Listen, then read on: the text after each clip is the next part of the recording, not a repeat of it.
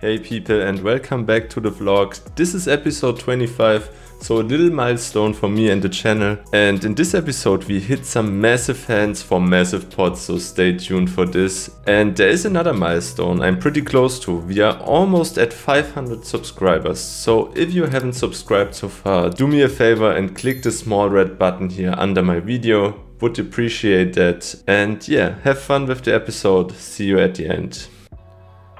This day we started the session at around 9:30 PM and we are in the game for our new standard buy-in of 300 euro. In the past I rebought for 200 euro as my standard buy-in, but I feel more and more comfortable to play deep stack right at the beginning, and my bankroll is slowly growing up as well. It took us 15 minutes to play our first hand. Here we have pocket nines in the cutoff. We see a low jack open to 7, the hijack before me calls, I decide to call, and the button and the big blind call as well. So we see a flop 5 ways of queen 8 for rainbow.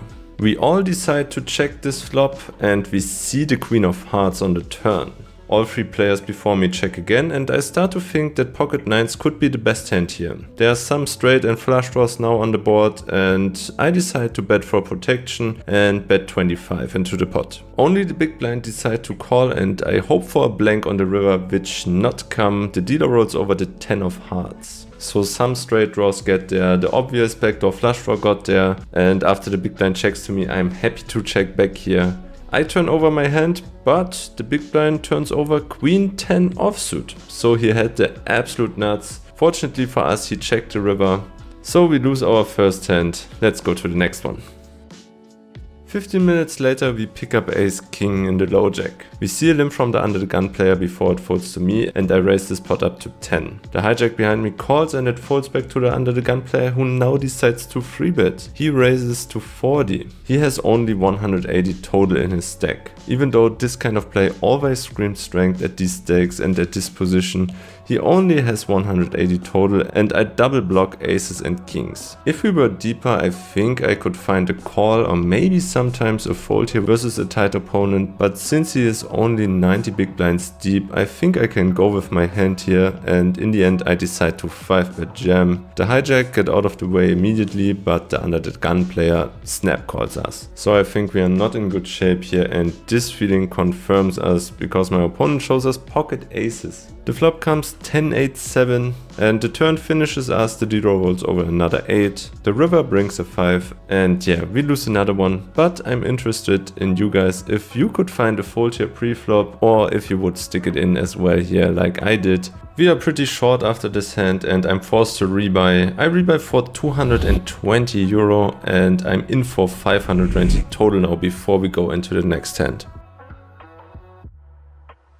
So after we rebuy, we are carded for about 30 minutes before we pick up pocket 6s in the cutoff. There are 2 limps before me and I raise to 15. It folds to the small blind, who decides to 3-bet. He 3-bets to 40. It folds back to me, and because we are at around 300 euro deep and this 3-bet sizing is kinda small, I decide to call here in position and we see a flop heads up. The flop comes king 10-10. Not really the flop we were looking for, and the small blind decides to c-bet, but only for 20. Not even 25% of the pot, and I think the small blind c-bets this board almost 100% of the time with hands like ace queen, ace jack, queen jack for example, which we are ahead of, and for this price I think I should call here at least one time. So I stick in 20 as well, and we see the 9 of hearts on the turn. Unfortunately another bad card for our hand, but this time the small blind checks to me. I happily check back and we see a free river card in form of the ace of clubs. Another very bad card for our hand, but my opponent in the small blind checks. I don't think there is a need to turn my hand into a bluff here. This board in general should definitely be in favor of the small blind's range, and I check back. My opponent shows us king queen of clubs, so we unfortunately lose another hand, and it seems to be, or it seems to get a trend, that we are losing every hand at the beginning of the session and we have to fight to get back to break even or to book a winning session. We lose some more small hands and I'm forced to rebuy again. I rebuy for another 150 euro, so we are in for 670, and yeah, let's try not to lose the next hand, alright?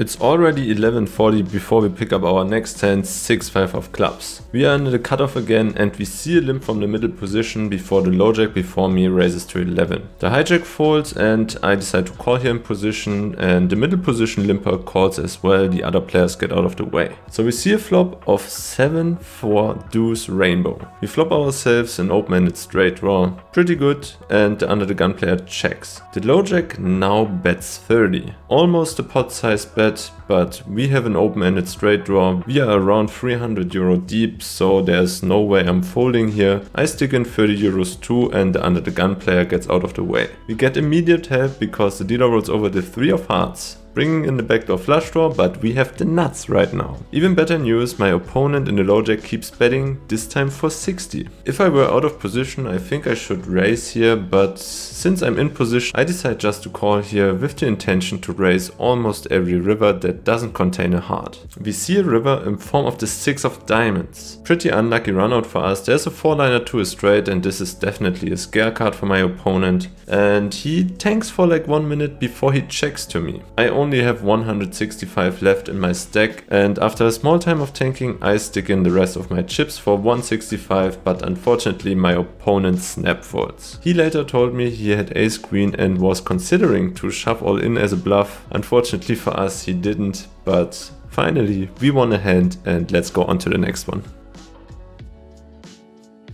In this one we are at middle position with 8-6 of hearts. I'm first to act, I raise to 7 and we get only 4 callers. So we get to see a 5-way flop of jack 6-6. We have this guy's trips here and all players before me decide to check to me. I make a small c-bet of 20 here.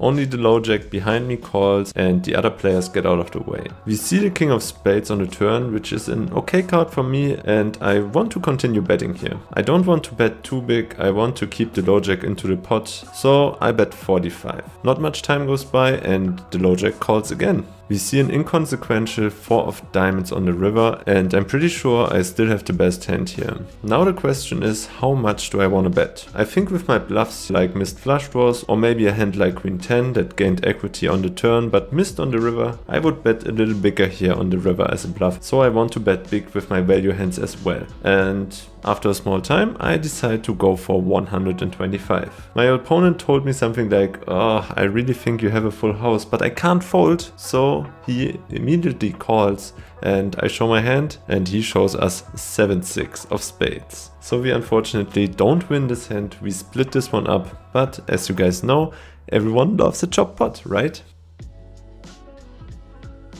It's already after midnight before we pick up our next hand. This time we are at the under gun position with pocket 8s. Of course I'm first to act and I raise to 7.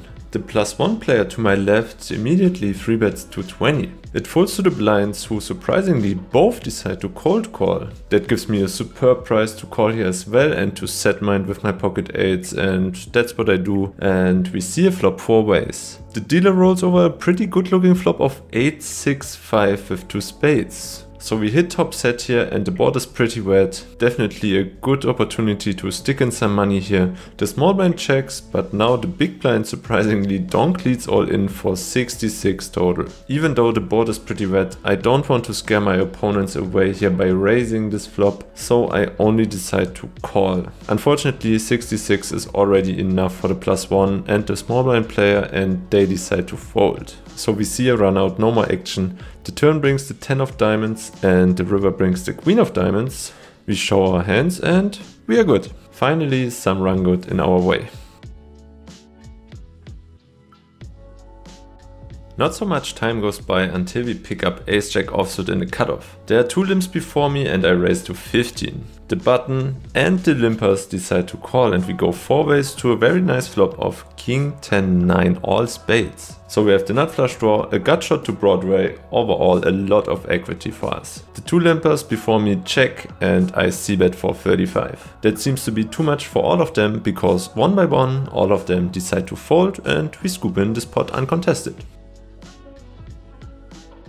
The next hand is definitely the hand of the day and also the play of the day.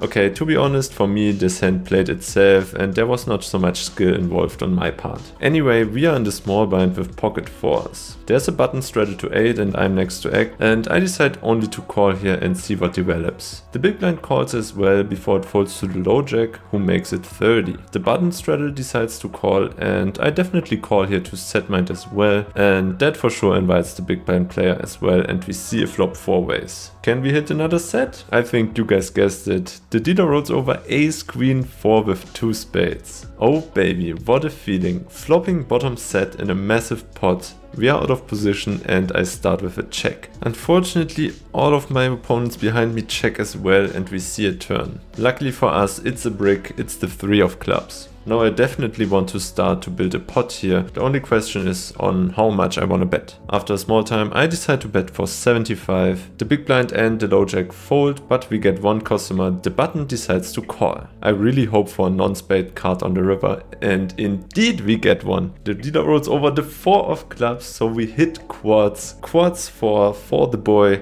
And now again is the question on how much I want to bet. To be honest, I'm not really sure what is the best bet sizing here on the river, but after some time I decide 125 seems to be good, and let's see what the button wants to do. The button decides not to call, not to fold. The button decides to jam all in for my remaining stack of around 385 total, and yeah, there is no better feeling. You have the nuts on the river and your opponent raises you, and of course I stick in the call and tell him I have the nuts here, sorry bro. I show my hand and he immediately mugs. We hit quads and got max paid here in this hand. Unbelievable feeling, and we are out of the hole now. We are back in the green, and yeah, we have one more hand I want to go over. Let's go to it. In the last hand of the night, we are in the low jack with queen 8 of hearts. We are short-handed, so I'm first to act. I raise to 7 and the hijack immediately behind me raises to 20. It folds to the big blind, who cold calls the free bet, and that gives me a very good price to call here as well. The hijack and I are very deep, about 800 euro effective, so this could be interesting if we see a very nice flop. And indeed we see one. The dealer burns and rolls over king jack 10 with 2 hearts. The big blind and I decide to play in flow and we check to our opponent. The hijack decides to c-bet, but only for 20. That seems to be a fair price for the big blind and for me of course as well. I mean, we have an open-ended straight draw, a flush draw and a gut shot to the straight flush. Of course I call. I could consider raising here, but for this price I think we can see a turn pretty cheaply and see what develops. The turn brings the 4 of clubs, so unfortunately no improvement for us, and the big blind and I decide to check once more. The hijack bets once more. This time he sizes up to 75. This seems to be too much for the big blind because he folds, but for me I think that's a fair price to draw to our 20 outs here, and so I stick in 75 as well. We see a beautiful deuce of hearts on the river, so we get there with our flush and we have the 3rd nuts right now. This is definitely a scare card for my opponent in the hijack, and I don't want to check to him. Most of the time he will check back to me and we will lose a lot of value here. So I give me some time and think about a good bet size here, which I may choose with some missed straight draws or maybe with a hand that contains the ace of hearts, and after a small time I decide to bet 175. My opponent immediately seems to be annoyed and frustrated, so I know I'm definitely good here and I really want to call right now. No jokes, my opponent tanks for 5 minutes. He knows he shouldn't call here in this spot. I know he shouldn't call because I know I'm good, but after 5 minutes he decides to call. I turn over my hand and of course we are good. My opponent doesn't show his hand, but later told me he flopped the straight with ace queen. Unfortunately for him, we suck out on him and we scoop in a very nice pot for the end of the session. Let's go into the session update. What a session again. We hit it quads and got max value. Insane. Just insane. To keep things short today, I was in the game for 670 euro and out of the game for 1140. Makes a profit of exactly this one here. And yeah, I hope you enjoyed the vlog. See you on the next one. Like and subscribe if you liked my videos. Much appreciated, and goodbye guys.